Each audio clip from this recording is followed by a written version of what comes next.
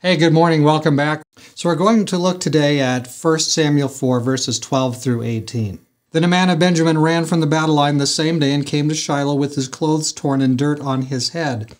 Now when he came, there was Eli sitting on a seat by the wayside watching, for his heart trembled for the ark of God. And when the man came into the city and told it, all the city cried out.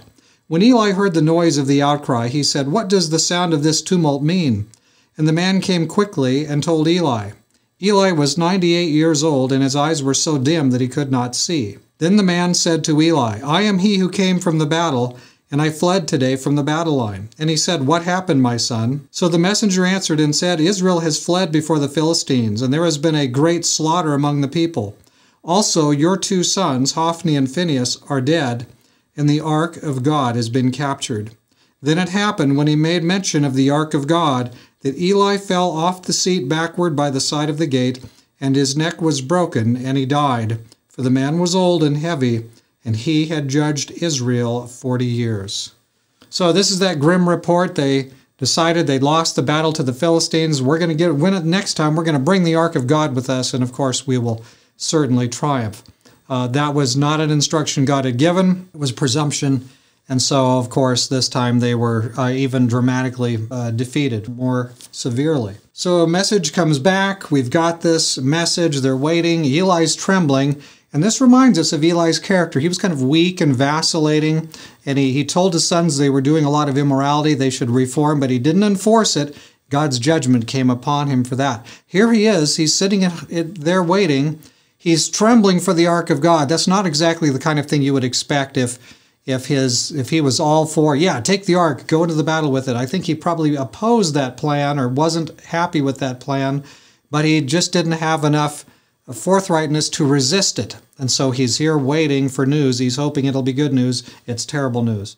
Not only has his sons, Hophni and Phinehas, died, but the ark of Israel, has been taken. Eli falls over and dies. What lessons are there here for us? It's sort of a grim little vignette here. Perhaps Eli should have been more forthright in saying, no, we don't take the ark into battle. We just don't do that, not without an explicit, definite direction from God. So he should have done that, but now he gets the word. The battle's been lost. Bringing the ark turned out to be a disastrous plan. We talked about that yesterday morning. His sons, Hophni and Phinehas, God fulfilled his purpose. They were wicked, they were evil, and so he said they would die, and here they are. They're judged for that.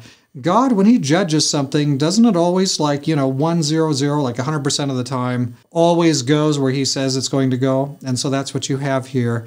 This is the fulfillment. They were presumptuous. Israel was presumptuous.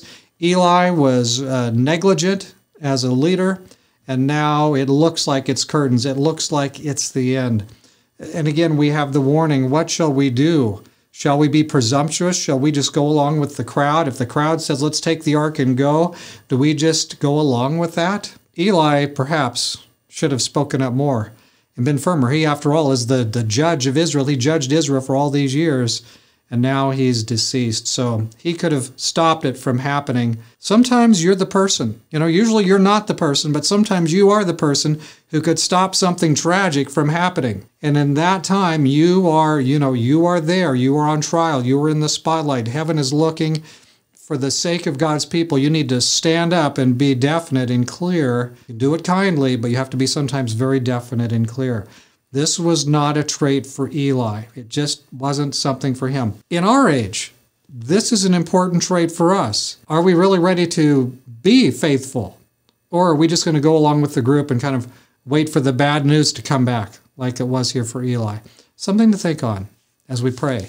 Dear Father in heaven, Lord, help us. May you please bring to us leaders who can do a lot better than Eli. And surely it's not us, Lord, but with your help, it can be us. Please give each one your help. And thank you for hearing our prayer, Lord. Thank you for hearing our prayer. In Jesus' name, amen. So a little lesson for us today. Eli trembling, waiting for news about the ark. And it was just the worst possible news it could be. A lesson for us. Speak up when the moment comes, when you have to stand up for God's things. God be with you today in all that you do.